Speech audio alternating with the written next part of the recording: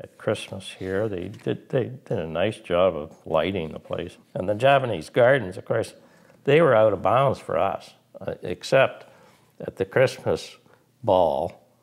A lot of the girls had been at previous balls and knew their way around better than we did, and they would show us the gardens. When I went home at Christmas time to see my folks, they barely recognized me, both in terms of having lost weight, my fitness, my etiquette, my protocol, and my general demeanor had changed. And I think that's true with everybody who survived to Christmas time.